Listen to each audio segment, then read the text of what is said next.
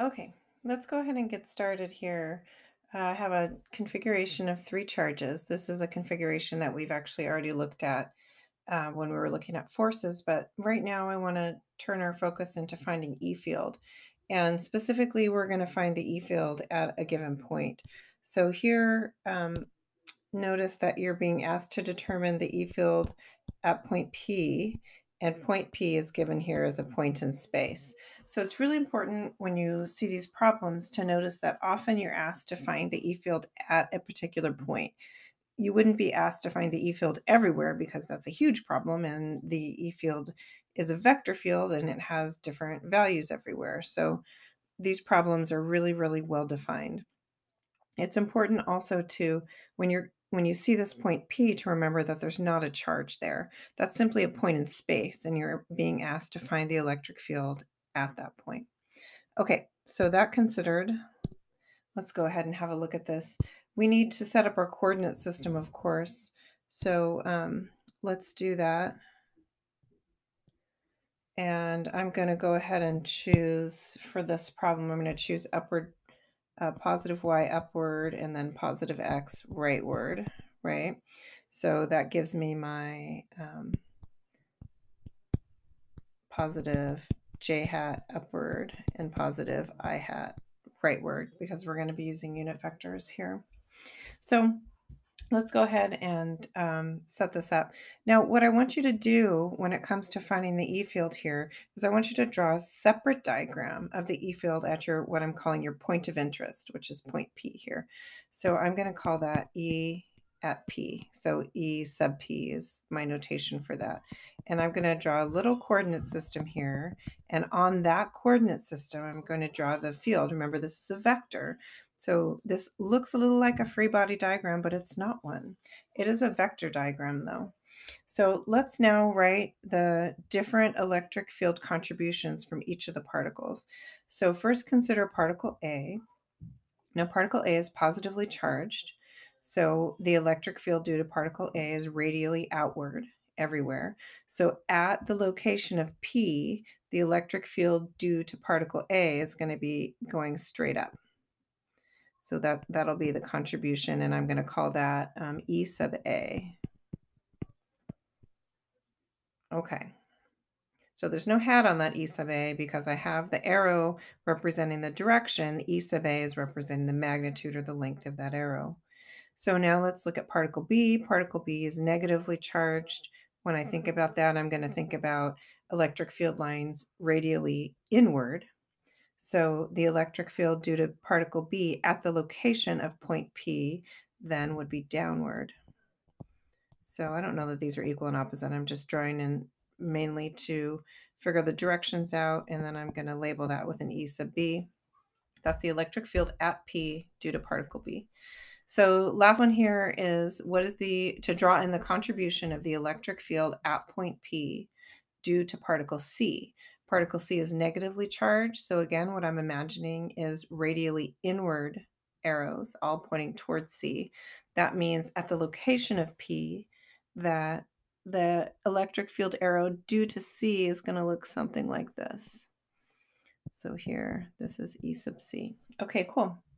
Now, I see that I know that I don't want to just leave an arrow like hanging out off axis without having an angle figured out. So now I see that I have to figure out an angle here.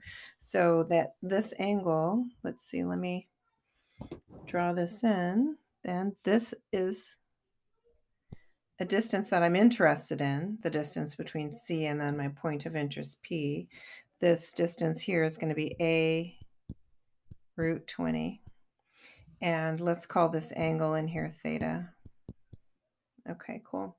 So then this is theta right here. All right, good. So now we have an idea anyway of that electric field.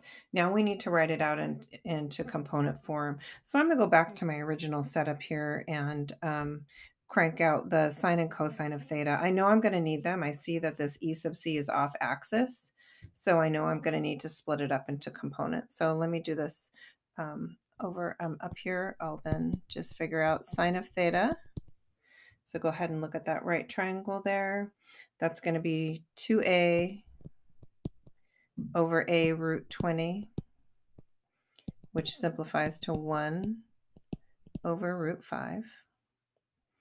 And I'm also going to be interested, of course, in cosine theta, which is 4a over a root 20, which simplifies to 2 over root 5. Great.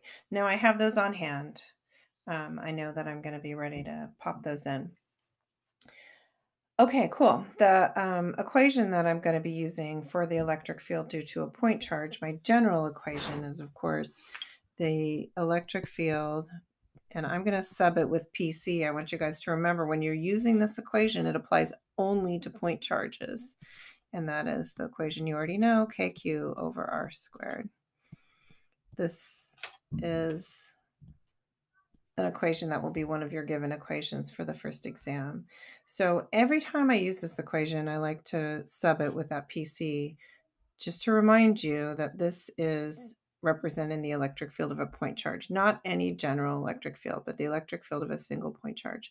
Notice that there's no hat here when we look at this equation. This equation, like Coulomb's law, this is magnitude only. Direction, we figure that out, just like we did. So, all right, I've got positive up and positive rightward. Let me then go ahead and express the electric field at point P. So first I'm going to start with I hat, which is going to be E sub c cosine theta, I hat, and then I'll go to my j hat here, which is going to be E sub a minus E sub b minus E sub c sine theta, and that's all j hat. Great. So now we just need to sub in for each one of these. We have our cosine theta and sine theta all figured out, but we need to then figure out the magnitudes or express the magnitudes for EA, EB, and EC. So let's do that now. So I'll say where E sub A, now I'm just going to use the equation for electric field of a point charge, right? So that'll be K times the magnitude of charge A, which is 5Q. Drop the sign here. This is magnitude only. Divided by R squared. R is the distance between our point charge and our point of interest.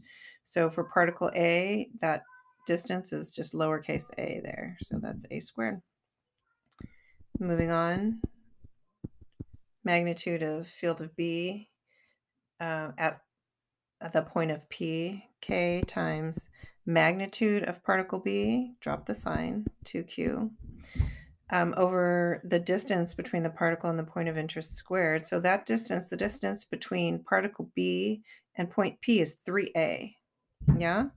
So that'll be 9A squared.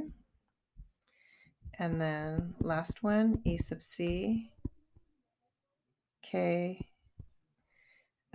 C is magnitude 3Q. And then the distance between C and P, we have that figured out, A root 20. So that's going to give me 20 A squared in the denominator. Okay, so now I have all of my magnitudes. So now I'm ready to sub into this E sub P and make it like for real in terms of the givens. So E sub C, here I'm just starting with the I hat term, and I'll clean it up slightly here as 3KQ over 20 A squared times cosine theta. So that's going to be times 2 over root 5. That's all I hat. So that's my I hat term in terms of the givens. Plus, now E sub A, that's going to be 5KQ over A squared minus E sub B, 2KQ over 9A squared minus E sub C, 3KQ over 20A squared times sine theta, which is 1 over root 5. And that's all j hat. So that's it. That is my final answer. I'll change my color. put it in pink to let you know that that's really it. If I look at that, that's in terms of my given stuff. My givens were up here, K, A, and Q. So that is determining there the electric field at point P due to those three charges.